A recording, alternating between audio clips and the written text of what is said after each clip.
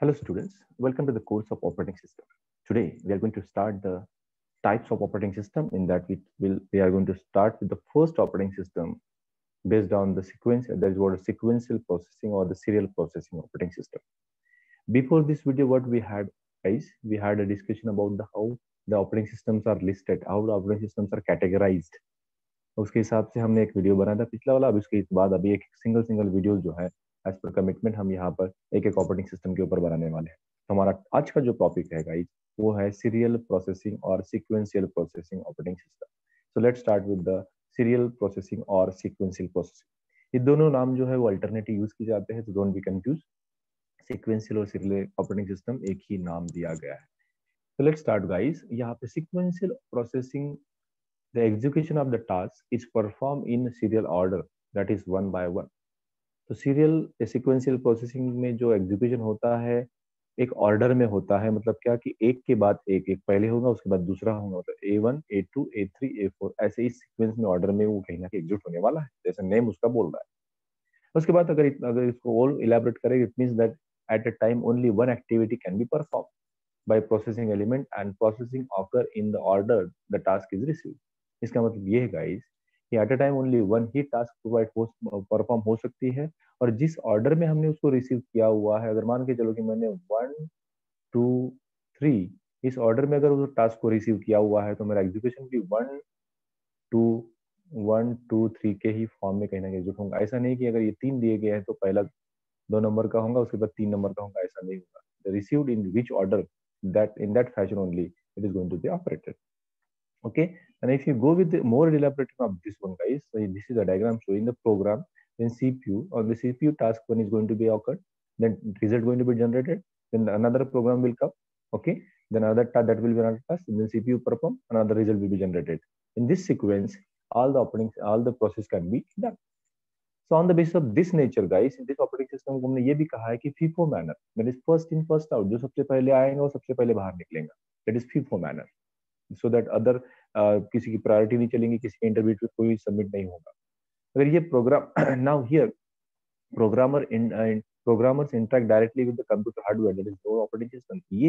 ये जो हमारे पास जो कैटेगरी है ऑपरेटिंग सिस्टम की जो बोलते हैं जनरली, इसमें डायरेक्टली नो ऑपरेटिंग सिस्टम ऐसा बोल सकते हैं हम यहाँ पर, जहाँ पर यूजर एक प्रोग्रामर हार्डवेयर के साथ डील कर रहा है। मतलब क्या कि हार्डवेयर के लिए एक प्रोग्राम लिख रहा है और सबमिट कर रहा है, ये ऐसी एक बात हो गई।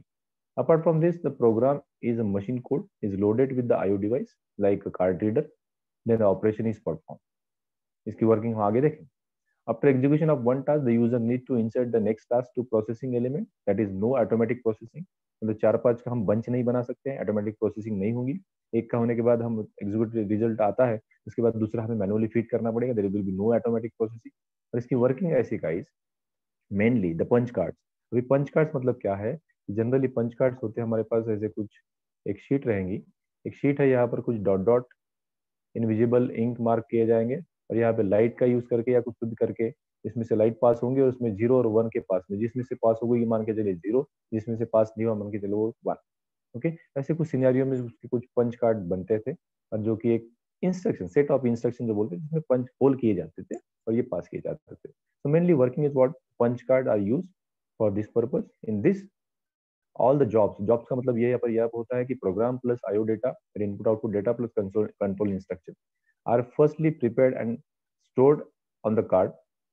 Then after that the card will be entered in the system, and after that all the instructions will be executed one by one. But the main problem in that the user doesn't interact with the operating system directly, because there is no operating system. We are submitting the task on the basis of punch card. While it is working on, while he is working on the system, it means the user can't be able to enter the data for the execution। मतलब एक बार submit कर दिया गया है तो उसके बाद interaction नहीं हो पाएगा। ऑपरेटिंग सिस्टम यहाँ पर अगर जो कंट्रोल सिस्टम जो यहाँ पर है, एक बार हमने पंच कार्ड को फिट कर दिया, दैट इज व्हाट वो अल्टीमेटली हो गया, उसमें कोई भी मैनुअल इंटरवेंशन नहीं हो सकता है। नाउ उसके बाद यहाँ पर एग्जांपल्स अगर उसके देखते हैं तो Windows 98 Windows 95 are examples of this operating system which do the serial processing. और यहाँ पे जो प्लेटफॉर्म जो अवेलेबल है, पेंटियम 3 पेंटियम 4 के मशीन जो थे, ये सीरियल कंप्यूटर के मशीन जो हमारे पास अवेलेबल थे। ये इससे आपको समझना होगा कि सीक्वेंशियल ऑपरेटिंग सिस्टम कैसे वर्क करती है। तो मैं थोड़ा सा एक कार्टून देखना चाहता हूँ, यहाँ पर देखिए। सीक्वेंशियल प्रोसेसिंग में यहाँ पर एक कैशियर बैठा हुआ, और उसमें 2 क्यू मेंटेन किया हुआ है, एक Q1 Q2। यहाँ से एक एक को उसको काम करेगा, मतलब इसमें से एक और इसमें से एक लेगा। ये होती है सीक्वेंशियल प्रोसेसिंग गाइस। अगर पैरेलल प्रोसेसिंग की बात करते हैं तो यहाँ पर देखो सेपरेट क्यू के लिए separate what we can say the cashiers are holded. यहाँ पर ये कैशियर जो है ये सारे क्यू को मेंटेन करेगा, उसके बाद ये कहीं ना कहीं इस को मेंटेन करेगा। तो obviously irrespective this one this scenario is better one. तो सीक्वेंशियल को हमारे पास कहीं ना कहीं कुछ ड्रॉबैक्स है, तो ड्रॉबैक देखिए। Drawback number one, setup time is high because it is hardware dependent. We need we need to do programming on the hardware. Then it can be perform specific tasks as per the system program, that is drive processing. मतलब ये जो इस प्रकार का hardware हमारे पास available है उसी प्रकार की हमें प्रोग्रामिंग करनी पड़ेगी। और ये हम डिपेंडेंट है, हम उसमें मॉडिफिकेशन या ऐसे कुछ चीजें नहीं कर सकते, बिकॉज हार्डवेयर सपोर्ट नहीं कर रहा तो हम ज्यादा की चीजें मॉडिफिकेशन नहीं कर सकते। तो इसके लिए setup time is high, setup time हमारे पास हाई है। सेकंड है loading time is also large. मतलब पहली बार हम लोड करना चाहेंगे किसी प्रोग्राम्स को तो उसको रीड करने के बाद उसको एनालाइज करने के लिए टाइम भी ज्यादा लगेगा, तो ये भी हमारे पास ड्रॉबैक अवेलेबल है। उसके बाद this less resource utilisation and time consuming activity. मतलब हमारे पास जो हार्डवेयर अवेलेबल है उसकी कैपेसिटी भी कम है, लेकिन उसको कैपेसिटी को भी हम ज्यादा यूज करें क्यों नहीं कर रहे, क्योंकि मैनुअल इंटरवेंशन नहीं है, ऑटोमेटिक प्रोसेस नहीं है। तो एक बार एक प्रोसेस दे दी तो 100% का टास्क 100% का सीपीयू हमारे पास अवेलेबल है, और छोटा सा हमने अगर काम दे दिया तो उसका पूरा का पूरा यूटिलाइजेशन नहीं होगा गाइस। तो लेस रिसोर्स यूटिलाइजेशन हम यहाँ पे बोल सकते हैं। Apart from this run time complexity can not be improved even with many processors. जो प्रोसेसर अवेलेबल है जिसमें रन टाइम कॉम्प्लेक्सिटी हम यहाँ पे इम्प्रूव नहीं कर सकते हैं, क्योंकि यहाँ पर कोई भी इंटरेक्शन का यहाँ पर हमारे पास चांस नहीं है। But however there is one advantage guys of this particular operating system. Sometimes sequential processing is faster than parallel, for the parallel needs to get to gather all the parallelized data into one where it is not needed on the sequential.